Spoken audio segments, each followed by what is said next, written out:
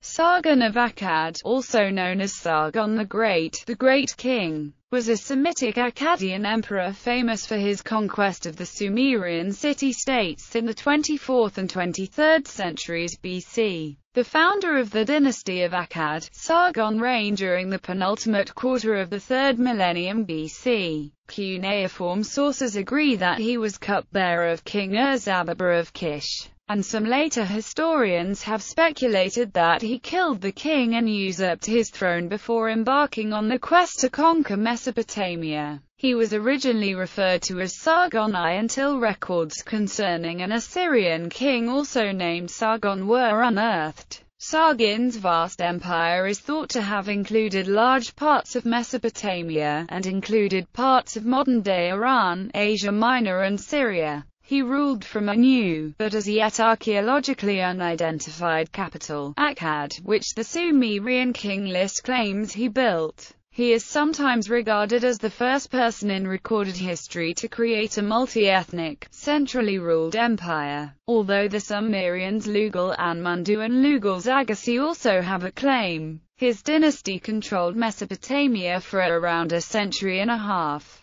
He is a well-known king of the Akkadians. Origins and rise to power. The exact date of Sargon's birth or even death are unknown. According to the short chronology, he reigned from 2270 to 2215 BC. These dates are based on the Sumerian king list. There is discussion among the Assyriologists over whether or not the name Sargon was given at birth or a regnal name adopted later in life, given its directly relevant meaning. The story of Sargon's birth and childhood is given in the Sargon legend, a Sumerian text purporting to be Sargon's biography. The extant versions are incomplete, but the surviving fragments name Sargon's father as Laabam. After a lacuna, the text skips to Ur-Zababa, king of Kish, who awakens after a dream, the contents of which are not revealed on the surviving portion of the tablet. For unknown reasons, Ur-Zababa appoints Sargon as his cupbearer. Soon after this, Ur-Zababa invites Sargon to his chambers to discuss a dream of Sargon's, involving the favor of the goddess Inanna and the drowning of Ur-Zababa by the goddess.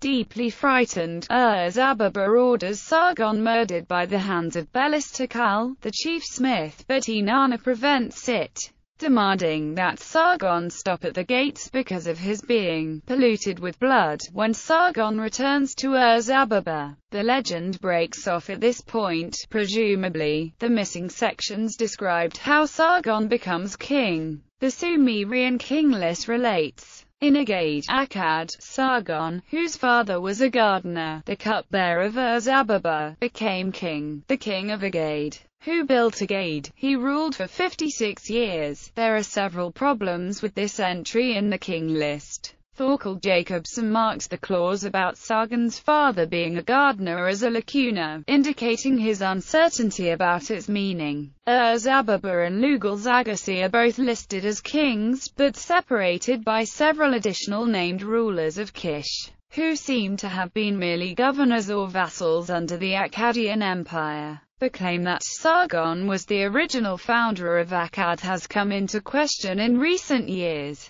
with the discovery of an inscription mentioning the place and dated to the first year of Inshaku-Shana, who almost certainly preceded him. The Wadena Chronicle states that it was Sargon who built Babylon, in front of Akkad. The Chronicle of Early Kings likewise states that late in his reign, Sargon dug up the soil of the pit of Babylon, and made a counterpart of Babylon next to Akkad. Van der Meerup suggested that those two chronicles may in fact refer to the much later Assyrian king Sargon II of the Neo-Assyrian Empire, rather than to Sargon of Akkad. Sargon survives as a legendary figure into the Neo-Assyrian literature of the early Iron Age. Tablets with fragments of a Sargon birth legend were found in the library of Ashurbanipal from the 7th century BC. According to this legend, Sargon was the illegitimate son of a priestess. She brought him forth in secret and placed him in a basket of reeds on the river. He was found by Aki the irrigator, who raised him as his own son. Formation of the Akkadian Empire. After coming to power in Kish, Sargon killed the king of Kish. After having the army of Kish follow him, Sargon soon attacked Uruk, which was ruled by Lugal-zaggisi of Umma. He captured Uruk and dismantled its famous walls.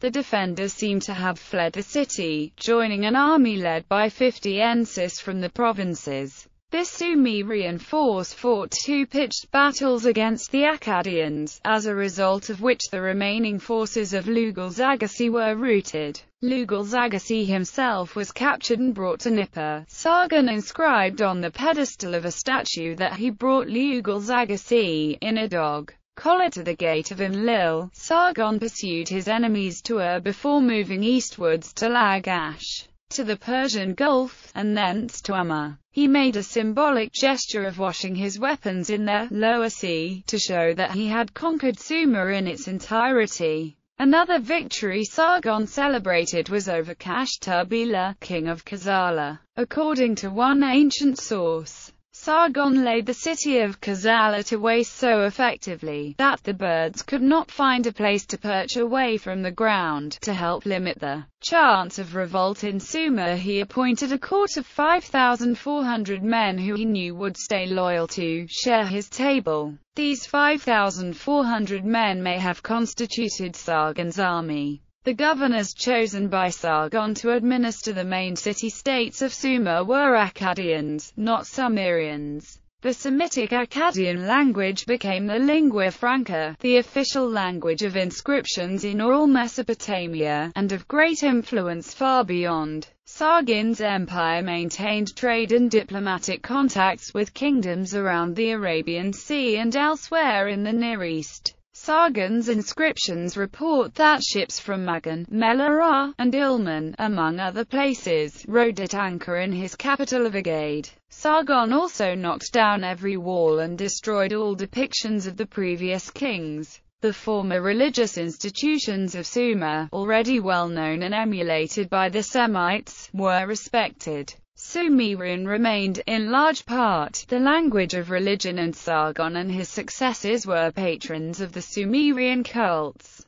Sargon styled himself anointed priest of Anu and great Ensi of Enlil. While Sargon is often credited with the first true empire, Lugal-zaggisi preceded him. After coming to power in Umma, he had conquered or otherwise come into possession of Ur, Uruk, Nippur, and Lagash. Lugal-zaggisi claimed rulership over lands as far away as the Mediterranean, while various copies of the Sumerian king list credit Sargon with a 56, 55, or 54-year reign. Dated documents have been found for only 4 different year names of his actual reign. The names of these 4 years describe his campaigns against Elam, Mari, Simarim, and Urua. His Akkadian dynasty continued another century after his reign. Wars in the northwest and east. Shortly after securing Sumer, Sargon embarked on a series of campaigns to subjugate the entire Fertile Crescent. According to the Chronicle of Early Kings, a later Babylonian historiographical text, Sargon captured Mari, Jarmuti, and Ebla as far as the Cedar Forest and the Silver Mountain. The Akkadian Empire secured trade routes, and supplies of wood and precious metals could be safely and freely floated down the Euphrates to Akkad. In the east, Sargon defeated an invasion by the 4 leaders of Elam, led by the king of Awan. Their cities were sacked, the governors, viceroys, and kings of Susa, Bahash, and neighboring districts became vassals of Akkad,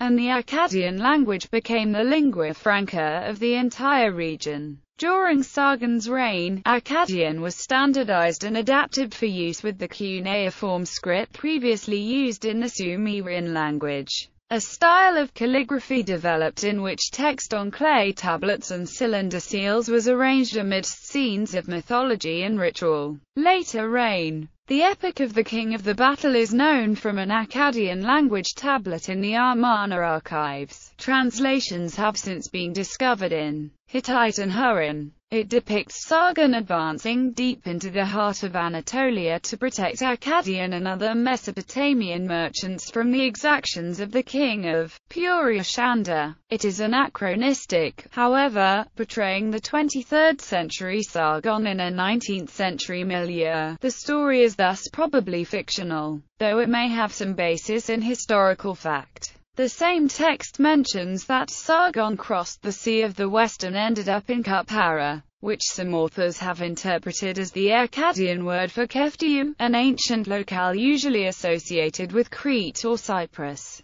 Famine and war threatened Sargon's empire during the latter years of his reign. The Chronicle of Early Kings reports that revolts broke out throughout the area under the last years of his overlordship. However, Leo Oppenheim translates the last sentences from the east to the west. He, i.e., Marduk, alienated from him and inflicted upon that he could not rest. Later literature proposes that the rebellions and other troubles of Sargon's later reign were the result of sacrilegious acts committed by the king. Modern consensus is that the veracity of these claims are impossible to determine, as disasters were virtually always attributed to sacrilege inspiring divine wrath in ancient Mesopotamian literature. Legacy. Sargon died, according to the short chronology, around 2215 BC. His empire immediately revolted upon hearing of the king's death. Most of the revolts were put down by his son and successor Rimush, who reigned for 9 years and was followed by another of Sargon's sons, Minishtishu. Sargon was regarded as a model by Mesopotamian kings for some 2 millennia after his death. The Assyrian and Babylonian kings who based their empires in Mesopotamia saw themselves as the heirs of Sargon's empire. Kings such as Nabonidus showed great interest in the history of the Sargonide dynasty, and even conducted excavations of Sargon's palaces and those of his successors. Indeed, such later rulers may have been inspired by the king's conquest to embark on their own campaigns throughout the Middle East. The Neo-Assyrian Sargon text challenges his successors thus. Another source attributed to Sargon the challenge: "Now, any king who wants to call himself my equal, wherever I went, conquered, let him go." Family. The name of Sargon's main wife, Queen Tashlultum, and those of a number of his children are known to us. His daughter Enheduanna, who flourished during the late 24th and early 23rd centuries BC, was a priestess who composed ritual hymns. Many of her works, including her exaltation of Inanna, were in use for centuries thereafter. Sargon was succeeded by his son Rimush. After Rimush's death, another son, Minishtishu, became king. Minishtishu would be succeeded by his own son, Naram-Sin. 2 other sons, Shu and Lilanil-Arba-East-Takal, are known. Comparisons in ancient literature. Similarities between the Neo-Assyrian Sargon birth legend and other infant birth exposures in ancient literature, including Moses, Kana, and Oedipus, were noted by Otto Rank in 1909. The legend was also studied in detail by Brian Lewis, and compared with a number of different examples of the infant birth exposure motif found in European and Asian folk tales. He discusses a possible archetype form, giving particular attention to the Sargon legend and the account of the birth of Moses. Joseph Campbell has also made such comparisons. Sargon is also one of the many suggestions for the identity or inspiration for the biblical Nimrod. Ewing Williams suggested Sargon based on his unification of the Babylonians and the Neo-Assyrian birth legend. Yigal Levin suggested that Nimrod was a recollection of Sargon and of his grandson Naram-Sin, with the name Nimrod derived from the latter.